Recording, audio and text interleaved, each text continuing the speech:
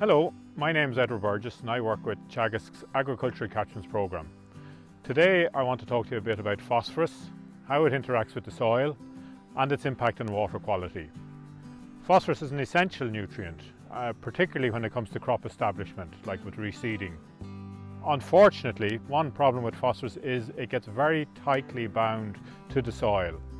And in fact, when you take a soil test, it tests the available phosphorus, which is typically less than 1% of the total phosphorus that is in your soil. On well fertilised grassland, phosphorus will accumulate close to the surface of the soil. And it could well happen that the amount of phosphorus in the top inch or 2 centimetres would be 3 times higher than what it is at 8 or 9 or 10 centimetres of depth.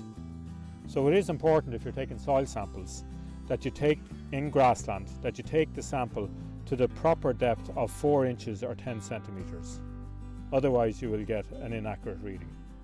Clay content, soil temperature and organic matter all have an impact, but the single biggest thing that you can do to change the availability of phosphorus in your soil is to get the pH correct.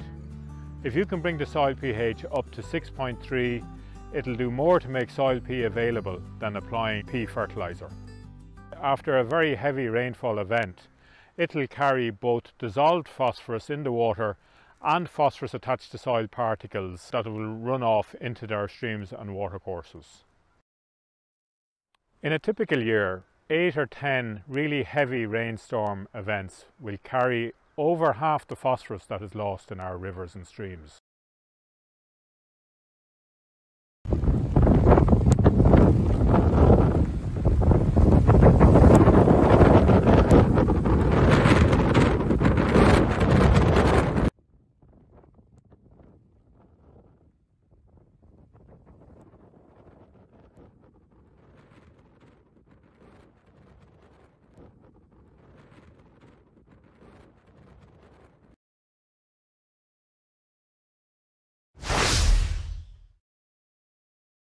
Spreading slurry or fertiliser on top of wet or frozen soils adds to this when you get heavy rainfall on top of that fertiliser afterwards.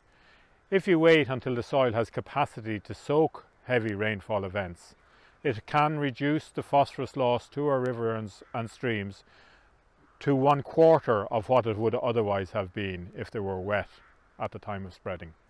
Eutrophication is the result of excessive growth of unwanted algae, and in our rivers and streams, phosphorus is the nutrient that causes this algae to grow, and it results in a depletion in oxygen in our water, which impacts on the life that would normally live in our watercourses. A very small amount of phosphorus can cause this unwanted growth of algae, less than 1 unit per acre per year.